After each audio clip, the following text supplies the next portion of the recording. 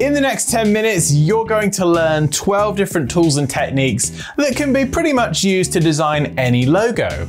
So here's the logo we'll be creating, which may look familiar, along with these 12 tools and techniques that can be combined together to create all sorts of logo designs in Adobe Illustrator. So first up, the Ellipse tool.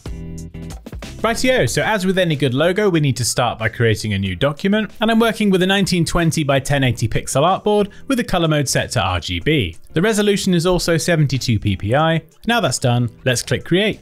Now from the toolbar on the left, we can select the Ellipse tool, and then click anywhere on the artboard and create an ellipse that's 300 by 300. And from the bottom of the toolbar, let's set the fill to none and then thicken up that stroke. And if you're new to Illustrator, a stroke is basically an outline or a border. There we go, suitably thick. Next, let's do this again. And this time we're going to set the size as 360 by 360, so a little bit bigger.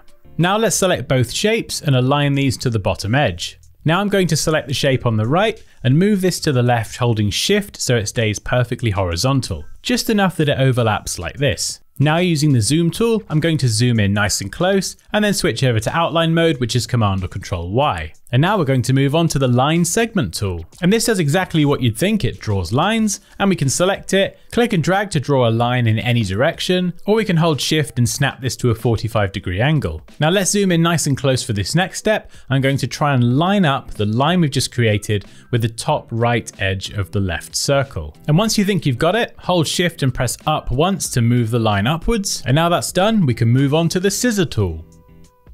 So let's go and select this from the toolbar. You can find this by clicking and holding on the eraser, and it's under there. And I'm going to make a cut on the circle that lines up with the line. And that's literally it for this tool, and you'll see why in a moment. Next, we're going to use the direct selection tool.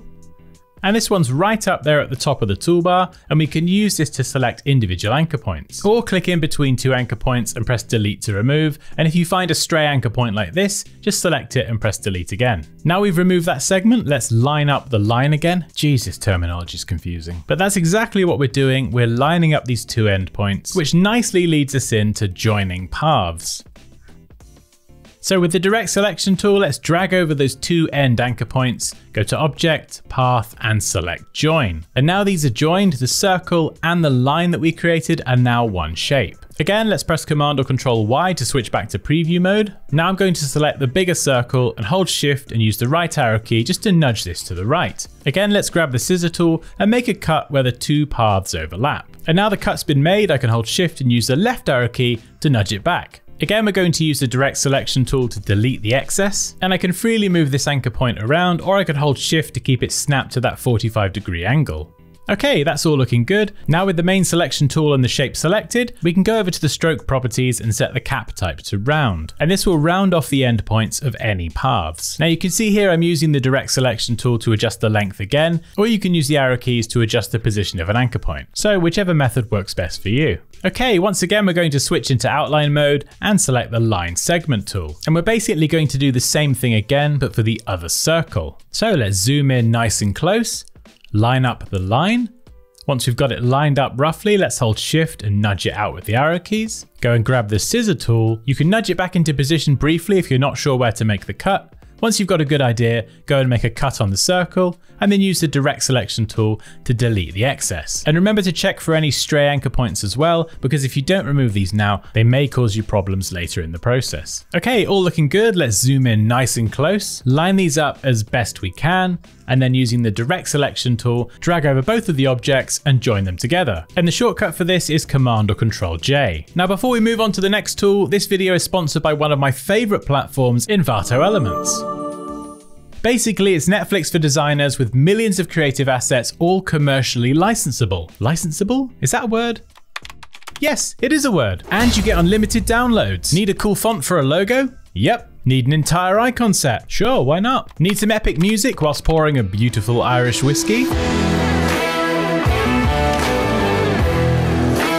Literally whatever you need, whether it's photos, illustrations, stock video, motion graphics, fonts, brushes, or even 3D, it's all there for just $16.50 a month with an annual subscription. And like I said, it's one of my favorite platforms. Like, what you get for your money is just insane. And there's even a link below if you'd like to grab a free 7-day trial and just try it out for yourself.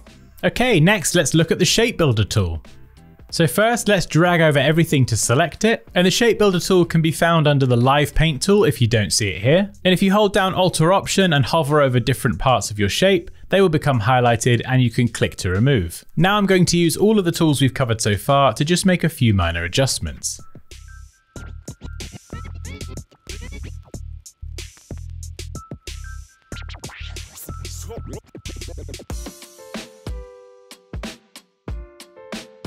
There we go, you can see it starting to come together. Next, let's select this and move this over to the left-hand side. Go to Edit, Copy, and then Edit and Paste in place. And then using the arrow keys, I can move this copy out to the right, copy and paste in place, and then move this one out to the right as well. Next, we're going to look at expanding.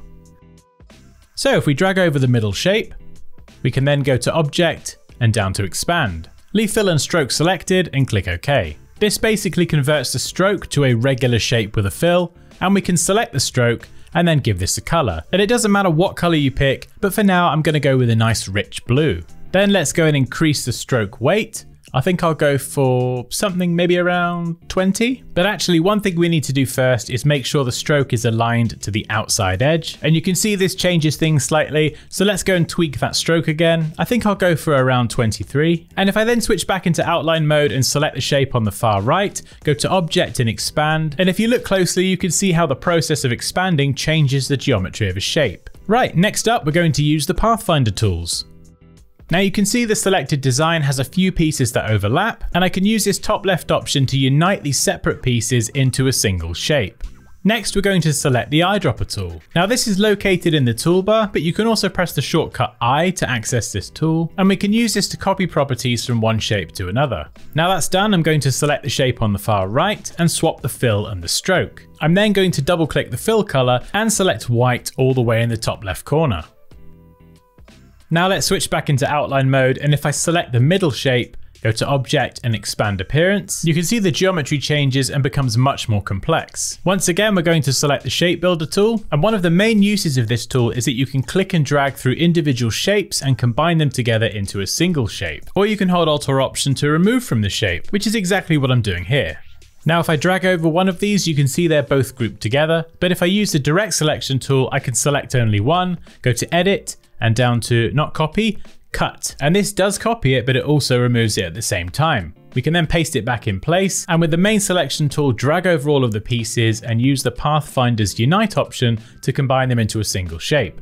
Do this for both pieces, and this is why we had another duplicate of the logo design. It was literally to create these two pieces. Now let's expand the appearance of the shape on the far right, and then use the Direct Selection tool to select that inner white space and press Delete or Backspace to remove. Now let's select these two seemingly random pieces, and from the color picker, make them black. That's all the way in the bottom left corner, and then hold Shift and use the right arrow key to nudge these into position, and then go up to Object, Arrange and bring to front. And now you can see exactly what these pieces were used for. Now we can select the version on the left. This was a backup in case things went terribly wrong. And now I'm going to move the super final version back into the center.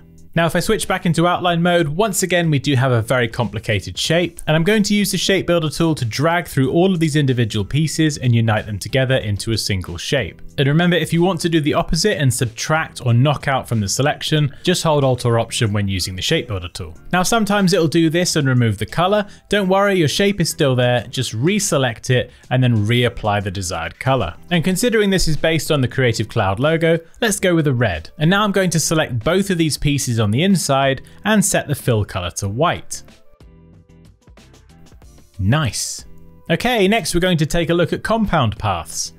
Okay, so we have these two inside shapes. They are both filled with white. However, we want to knock these out and make them transparent. So with them both selected, go to Object, Compound Path and select Make. Illustrator will now treat these as a single shape. And with everything selected, we can use -front in the Pathfinder panel to knock the top shape out of the bottom shape, essentially knocking the white out of the red. And we can check that it's worked by just creating a random shape, giving it a random color, and then sending it to the back. And if you can see random shape behind, just like this, you know that it's worked correctly. And we're done with that now, so let's delete said shape. Next, rulers and guides. Pretty much essential for lining anything up, which is what we're going to do now. So let's go to the rulers menu and show rulers. Now my shape is a bit wonky at the moment, so if I drag down from that top ruler, I can create a guide. As you can see, it's on the wonk. So if I just rotate this from one of the corners, I can try and line this up so my entire shape is perfectly horizontal, matching the guide. And lastly, everyone's favorite, but not really, the pen tool. So this is located towards the top of the toolbar, and you can use this to draw custom shapes. Now in this example, I'm going to zoom in on the bottom of the logo. I can then use the pen tool together with Illustrator's smart guides to draw a triangle to flatten the bottom edge of the logo.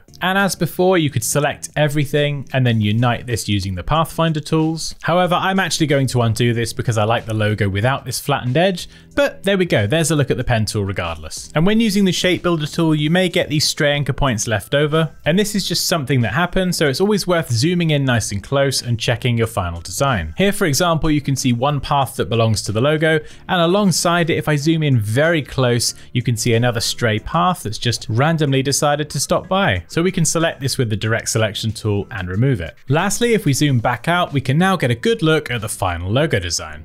And there we go, my friends, we have reached the end of the video. Thank you to Envato Elements for sponsoring this one. If you'd like more logo design, I've got another video right here, or we've got YouTube's pick over here. As always though, you've been absolutely fantastic. Take care, and I'll see you next time.